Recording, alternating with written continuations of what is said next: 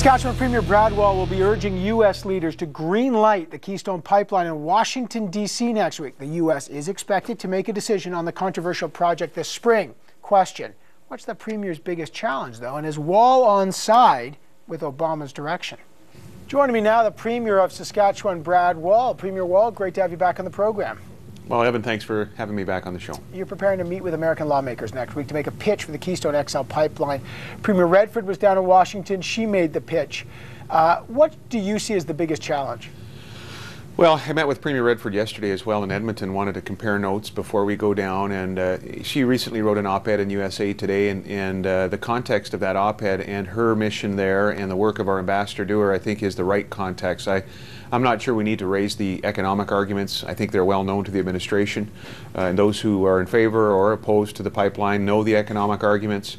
I think what we need to do as Canadians is make the case in terms of our own environmental record. It's imperfect. We need to do more in terms of ensuring we're mitigating the CO2 footprint of energy production and exports from our country. But our record, I would argue, is better than almost any other place in the world that is in the business of marketing oil. Although it does, as I said, it's imperfect and needs to improve.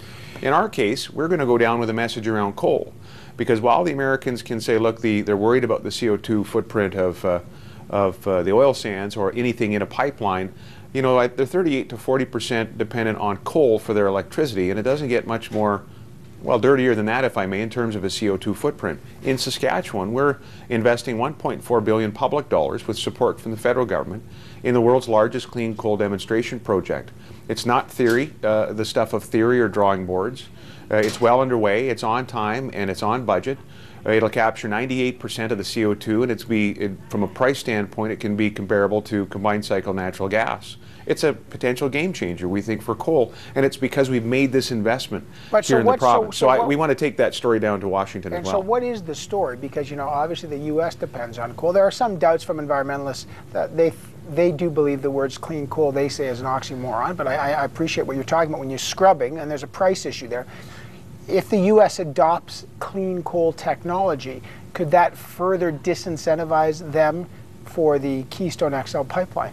Well, it might impact natural gas because they're moving towards that. That might be the case, but I wouldn't go down there and talk about our own greenhouse gas legislation in the province or our clean coal project. And by the way, we invite the skeptics to come down and take a look at just what's being captured there, what will be captured there. But that's really the purpose of going down there with this information. Really isn't about promoting any particular form of energy. It's about explaining that we do have a record in Canada, that we're serious about the environment, that when you buy oil from Canada, more so than perhaps any other country in the world, you're buying from a country that believes we need to continue to do better. We're investing many millions and billions of public dollars and private sector dollars to try to mitigate on CO2. And I just think we haven't made that case.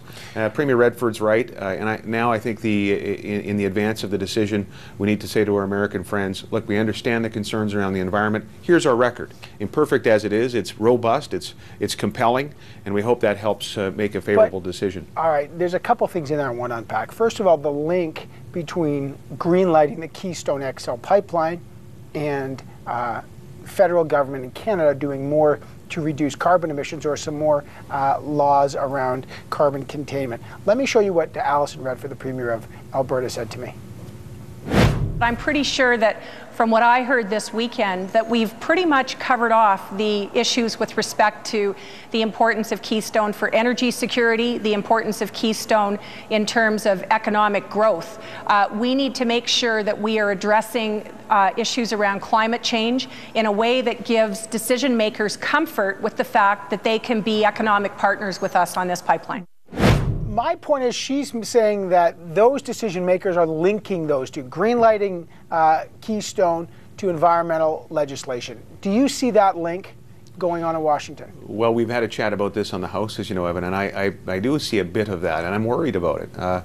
I think what Alison is also saying is that we have a record already, done not at the behest or request of any U.S. administration, but we have a record in clean coal or in carbon capture in Alberta or the environmental record of this country, outside of Keystone, just because these are the things we brought into place in this country, domestic policy.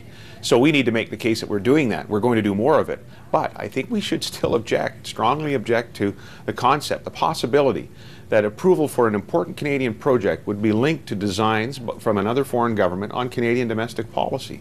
I think that's worrisome. But making the case for our record, defending the record, presenting what we've done on the environment in a way that we haven't done yet, in a way that we have not been able to do yet, I think is reasonable, and it's going to be part of what we try to do in Washington. Is that an implicit criticism of how the Harper government has handled pipeline politics, that the case basically hasn't been made and now you're in the bottom of the ninth? I think we all could be doing more.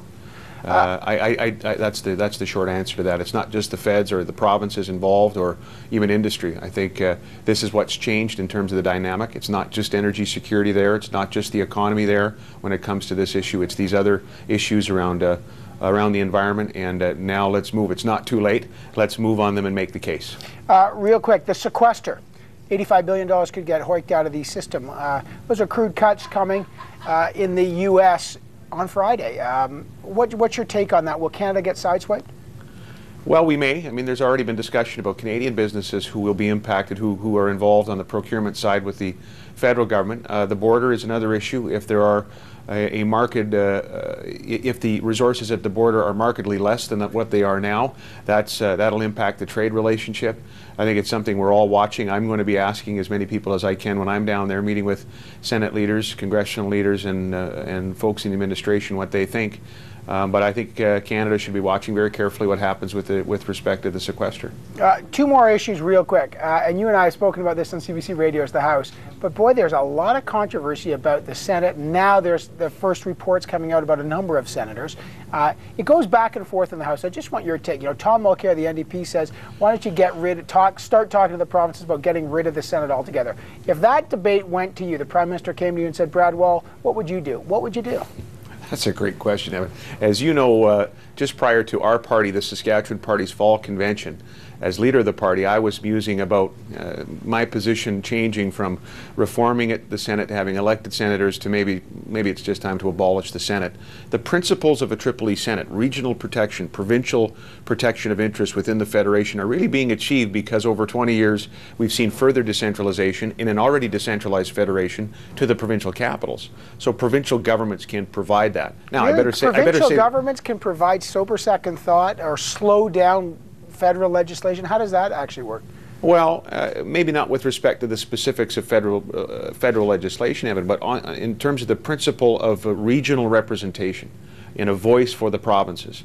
We've seen a lot of devolution of powers from Ottawa to the provincial capital, starting back with some of the Martin budgets, frankly. I think you could trace it back to then. And so there, frankly, is a bit of a check and balance just because that devolution has happened. The decentralization has happened. I better clarify this, though, Evan. Our party convention in the fall, and we had a very open vote. I wanted to hear from our delegates, chose to continue with the principle, the policy of an elected Senate. So that'll be my input. That'll be my answer to the Prime Minister. Having said that, I think now is the time to have a chat about whether this institution is relevant, whether it needs improvement. I think Canadians are ready for it. I'm going to check beside my box Brad Wall as a get rid of the Senate. Would you want to erase that check mark or not? I would, because I work for the people in Saskatchewan, and I'm bound by the policies of the party, and happily so. So I'm still promoting a reformed elected Senate. All right, let me get your thoughts on EI. A big story this week has been the so-called crackdown on EI fraudsters, as the government likes to talk about. At the forefront of this is a focus around seasonal workers. And let me just show you what the interim Liberal leader Bob Rae said about this yesterday. What is taking place is not only an affront to the workers, it's not only an affront to the chambers of commerce, it's not only an affront to business groups and others which are now coming forward, it's an affront to the nature of the Federation itself. All the government is doing is saving money on the backs of the provinces and on the backs of working people. How's this EI reform playing out in your province and the seasonal workers that work there? It's not as big an issue as it is elsewhere in the country. That's the bottom line. We're not hearing a lot about it other than what's coming from the House of Commons or other regions, and we understand and respect the fact that it is a bigger deal in other parts of the country where they may have a greater proportion of seasonal workers in their in their labor forces. I can say this, though, as a province that has a labor shortage and an increasingly acute labor shortage, we would like to see some. We've called in the past for the removal of disincentives to mobility because we have parts of the country, unfortunately, where the unemployment is pretty high, but happily parts where it's basically just frictional employment, including our province, where our unemployment rate's just over 4%, and we've had some pretty good job numbers. We're grateful for that, blessed by that, but we need workers. And so we'd like to see national programs without disincentives to travel. If we don't have that, we're going to continue to have to go to Ireland, which it's not a have to, it's been a success story. We have a delegation of Saskatchewan businesses going there now to get workers, but we're going to be flying right over a part of the country where there's higher unemployment, and I think that begs a lot of questions. So, that's generally speaking our position on EI in terms of potential reforms down the road. All right, and there's a big issue on worker mobility and how that works here in Canada. All right, I got to leave it there. Bradwell, always great to have you on this program, Premier. Thanks. Thanks for your time, Evan.